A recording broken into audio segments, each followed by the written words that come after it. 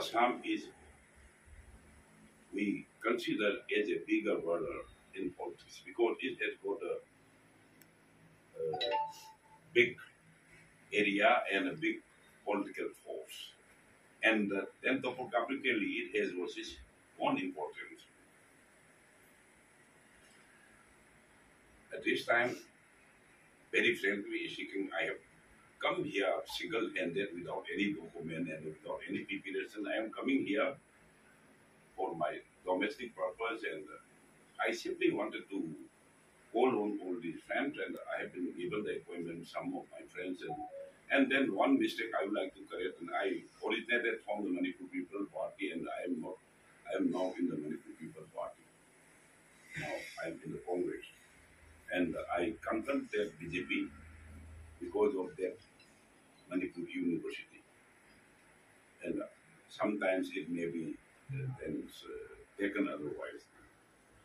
And this particular issue, then as you know, please, it was started in May, and it's still continuing.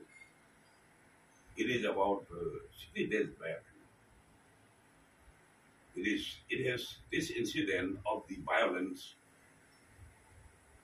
widespread violence in the cross-section of the Manipur is still continuing. In spite of the disintervention from the Home Ministry, then Honorable Home Minister Mr. Amit Shah came on 29, just after 26 days of the incident, while many people died, many houses were burned down, and many property lost. And in the meantime, it is now 3rd July. Today is 3rd July, and it is almost 60 days completed. I think the people of the Assam and the people of the Northeast will remember, will think over the Prime Minister of the country who is leading the nation. He has not uttered a single word.